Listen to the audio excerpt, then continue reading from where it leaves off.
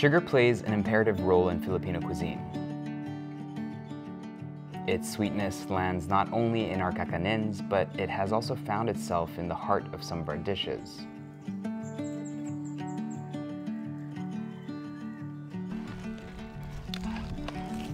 The Philippines has a robust sugarcane industry.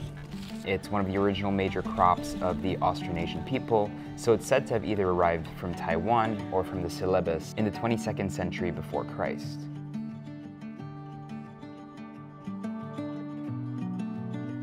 We probably used more unrefined versions of sugar like pacascas from the buri palm tree, or turbinado, muscovado, or molasses for most of our cooking.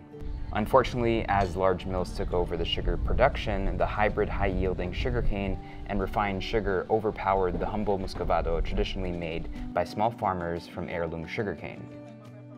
Recently, though, there has been lots of issues surrounding our sugar industry and then the need to import it.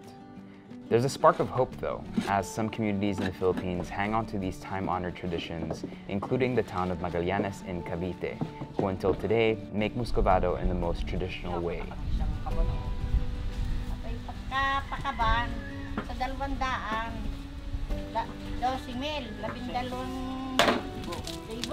Cavite played a major role in the colonial galleon trade, and sugar became one of our main export commodities.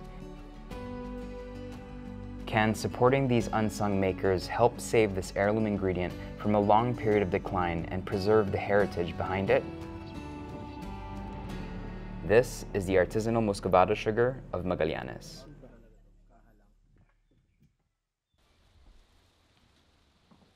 Dominga Bello and her husband have been making muscovado for 45 years. Because of her age, Dominga hires jornals or workers to help her continue the tradition.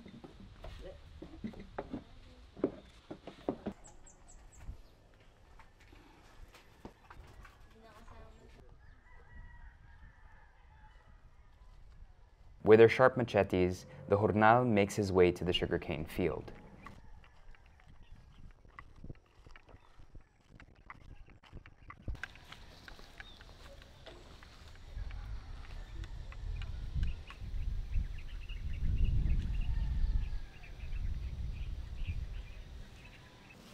It takes 1 year to grow the sugarcane, making every season valuable to the people of Magallanes.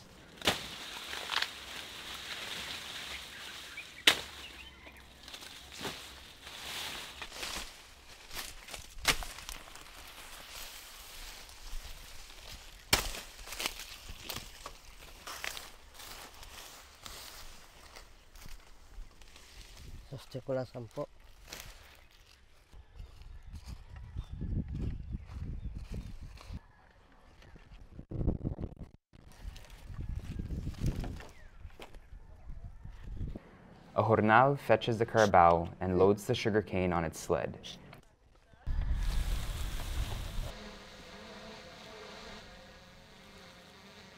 After 4 rounds, the carabao is attached to the tarapiche.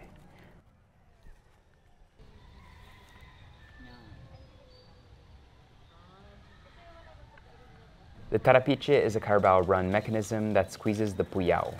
Serving the community for 127 years, the tarapiche is deemed one of the heroes of this long-standing method of making sugar.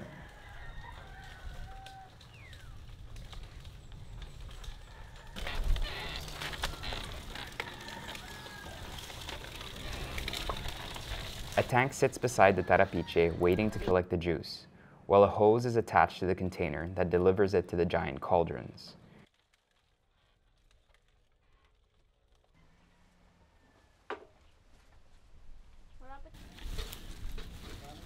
The squeezed sugar canes are utilized to feed the fire. As it turns to ashes, they are also used as fertilizer.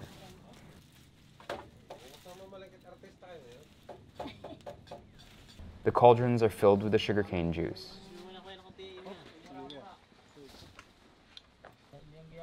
The jornals light a fire. As it cooks, the workers carefully remove the halagap, or impurities. The process is called papasululukayan.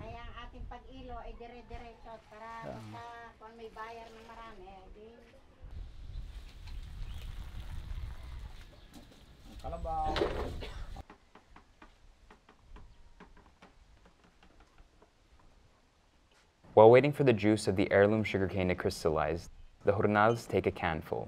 This is binaok, a sweet and viscous bread filling usually eaten with a cup of hot coffee.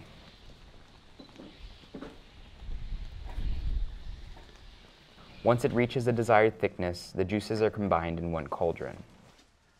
Yan, pagka pinagsamang gayaan, malapit na maging pulot. A coconut oil made by Dominga will be added to ensure the silkiness of the mixture.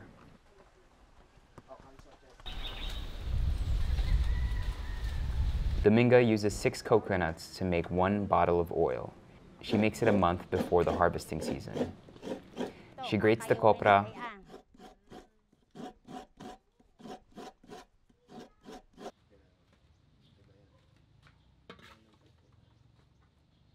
adds water, and kneads the insides of the coconut.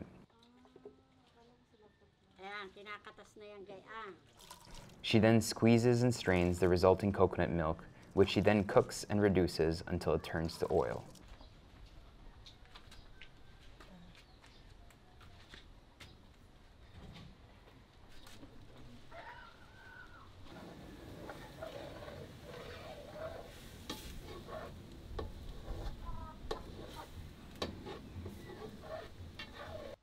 Ito, siya sala na, langis.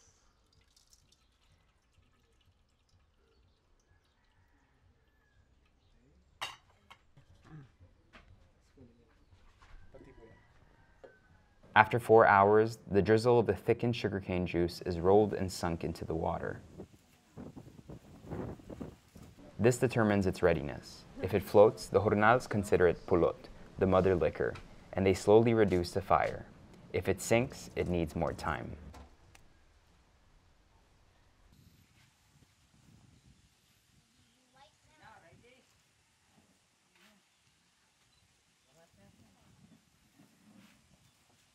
Once thick enough, the pulot is transferred to the tray.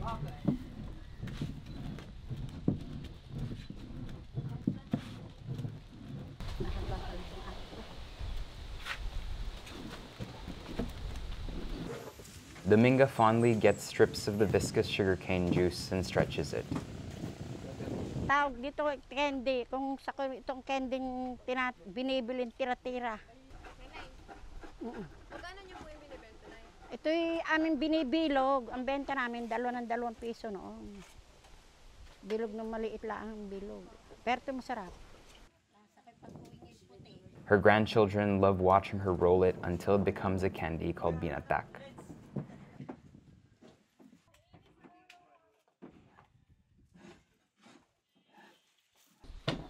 The jornals start to rake the pulot.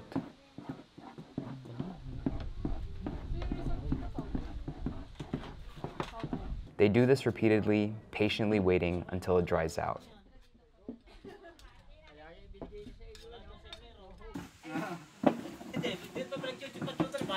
This step takes almost an hour of crushing and smoothing the muscovado until it becomes the powdery, unrefined sugar we have come to love.